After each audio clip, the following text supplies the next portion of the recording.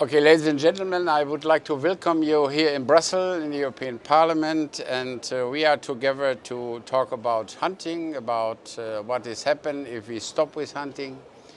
But first of all, I would like to introduce myself. I'm Karl-Heinz Florenz, I'm a member of this Parliament. I would like to introduce Ali Kakai. He is the ambassador of CIC in Africa. I would like Wilfried Pabst. He's the vice chairman of the nature reserves in Zimbabwe. And I would like to welcome and introduce Terry de la Sky. He is the Secretary General of the European Landowner Organization, a very powerful organization in Europe. Mr. de la Sky or Terry, what do you believe if some idea comes up maybe in this parliament or maybe in the member states to stop hunting in Europe?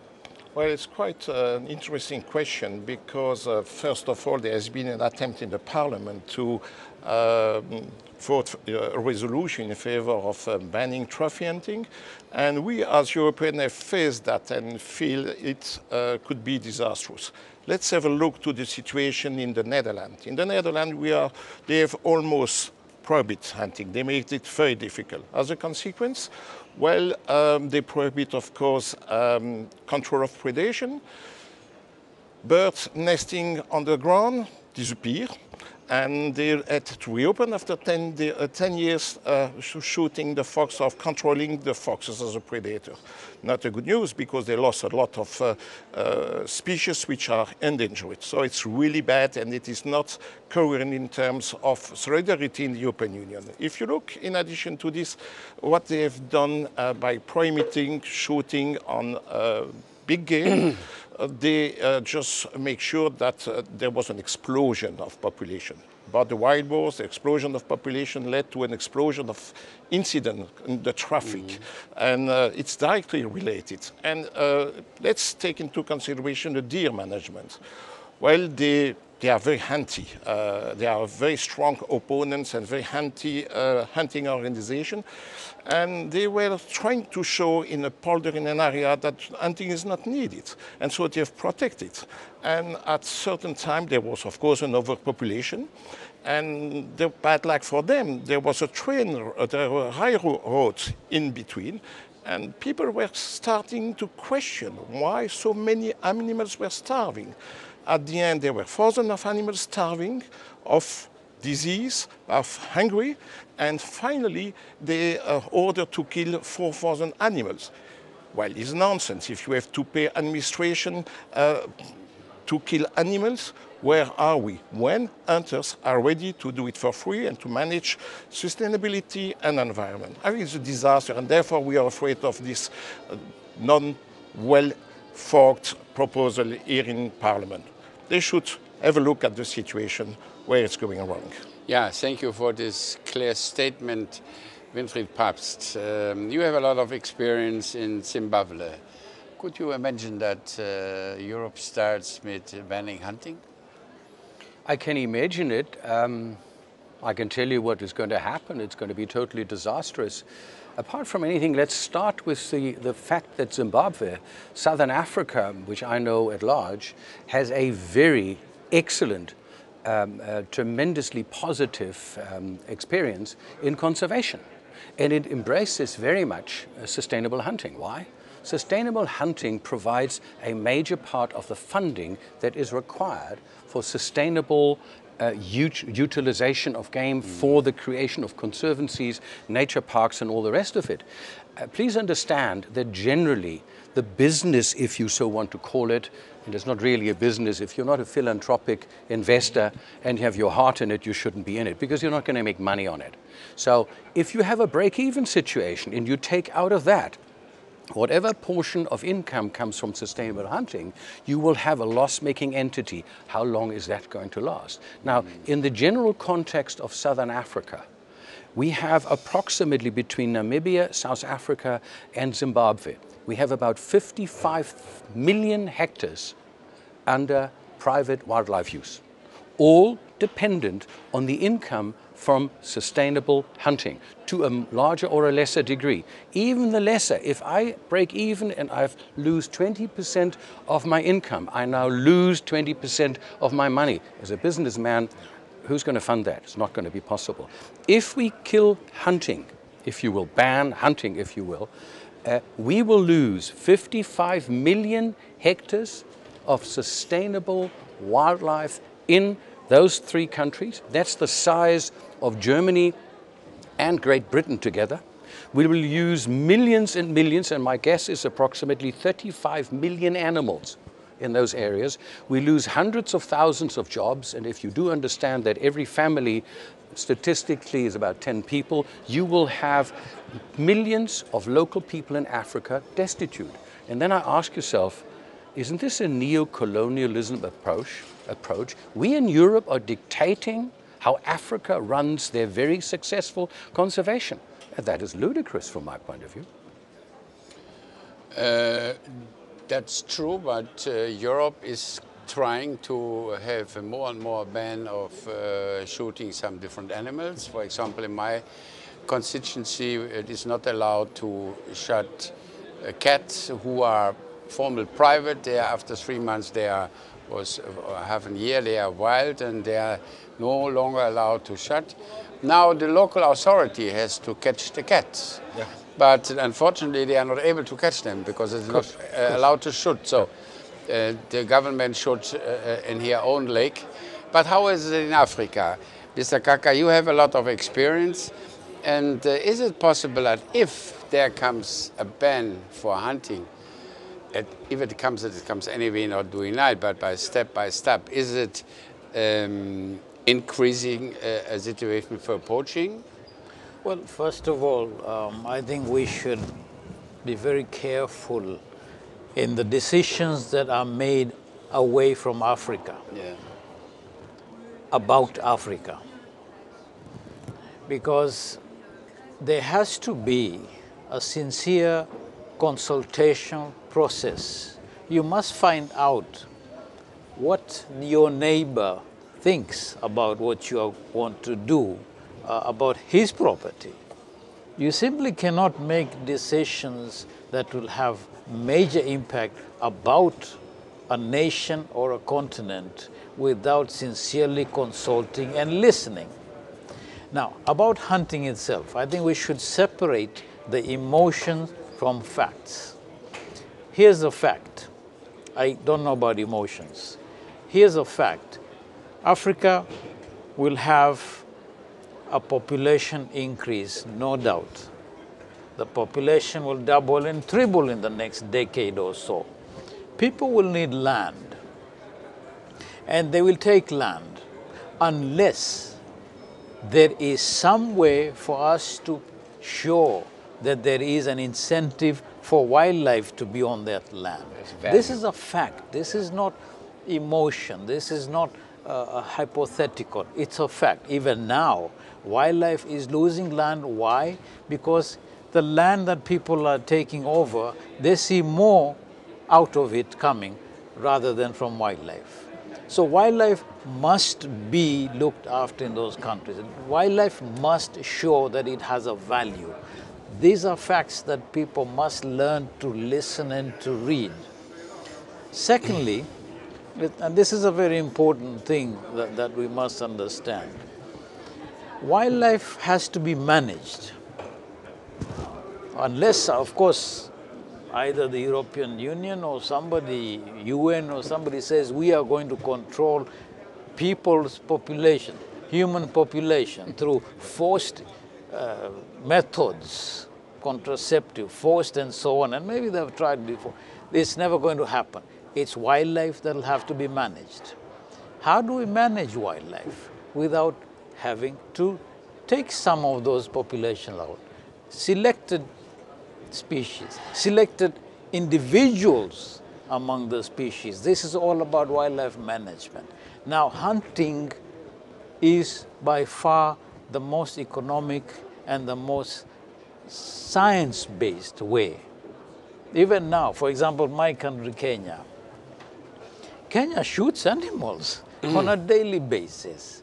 It's not hunting, but the Kenya Wildlife Service consistently kills animals. It's not that there are no animals being killed, and I'm not even mentioning illegal poaching and that sort of thing.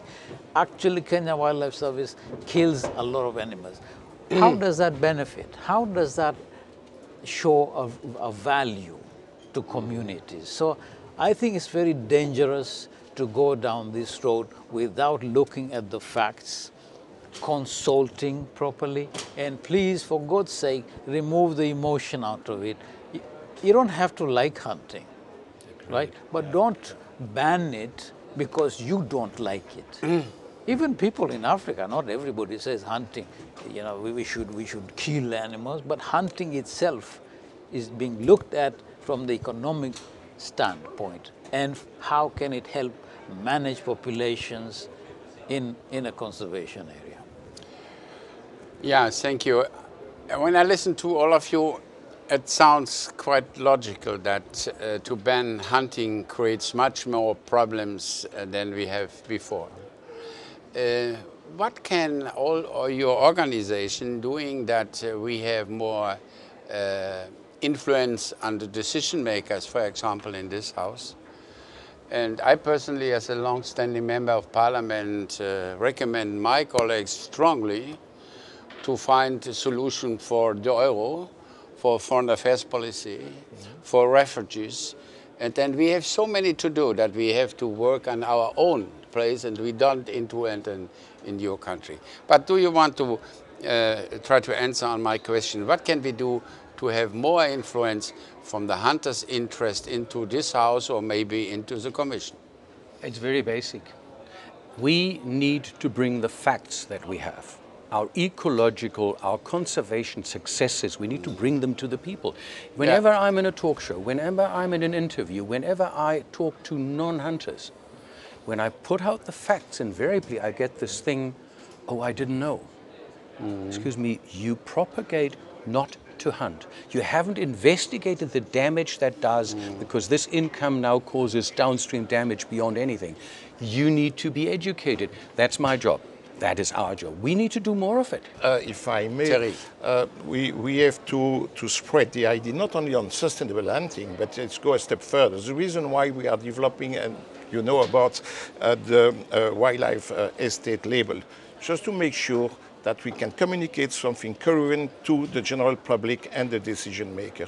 These are rules you implement, but most of the hunters and most of the land managers do so. It's exactly what you described.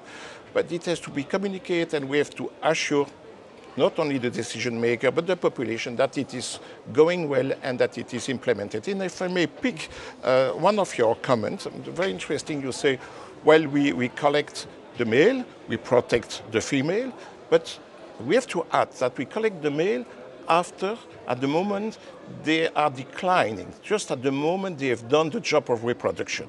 We are not collecting male at the time they are needed for the genetics of the species. And people also have to understand that, because there are some confusion. There's an idea, oh, people collect the males when they are magnificent. No.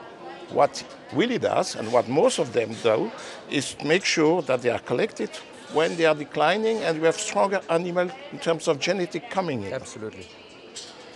It sounds logical, but why we have so less success in this field? Is it unfriendly if I say we have to work on ourselves and our communication system? Oh, no doubt. That's no exactly doubt. what No doubt. Yeah. Give us some advice, please. Well, I'm German, so I am associated with some of the German hunting associations, and I keep on saying to our own, we're sticking our heads in the sand. Why am I, living in Cape Town, the only person who stands up and discusses the issue of Cecil the lion on German television? Nobody in Germany does that. Me, I have to do this we need to be coming out with our story. I am a conservationist. I'm also a big game hunter, but I'm a conservationist. And the story of my 60,000 hectares that I created from nothing, from a cattle farm to the most pristine wildlife area that we have, produces too many animals right now, but is a huge success. Why would I not be proud to go out there and tell them, how was it created? Yes, some of my capital but then largely because of the income from sustainable hunting, less than 1% of our species, excess species, no species that are endangered in our area. And that makes eminent sense. So if we don't bring that out, and that's now my mission, to bring it out and tell people, I go into talk shows and do it. And I must admit, I confront people who are against hunting, and they say to me, I would never pull the trigger. I said, fine, most of my family doesn't. But Mr. Pabst, I understand the concept of it all. Let me pick up one other thing that Ali said over there. Why do we impose ourselves onto the lifestyle of Africans? What would we do if Africa would tell us how to lead our lives? The sustainable scenario, in hunting scenario, or conservation scenario in Africa really, really works. And we will pull the plug on it in its entirety if we stop sustainable hunting. Let's use an example, just picking up on that. Africa has been battling against subsidies for how long? But it's something that you feel it's right for you. You want to do it. So do it. And you have been doing it. The same thing, here's Africa saying, we allow hunting because we understand it. We know it's beneficial to us. Let us do it, please. Now, there's one more point I wanted to make. Yes, let's agree hunting is not the problem. So don't bash hunting. If the problem is that some countries, not all, some countries are not managing their wildlife properly or their hunting properly, so let's deal with that issue. Which country is it that needs help in making sure that their governance of hunting, the management of wildlife is not good enough, and get that up to a certain level, put in policies, put in principles, put in whatever is necessary to make sure it's done properly. There's corruption. Let's deal with that. Which is the country that has the problem, and focus on that.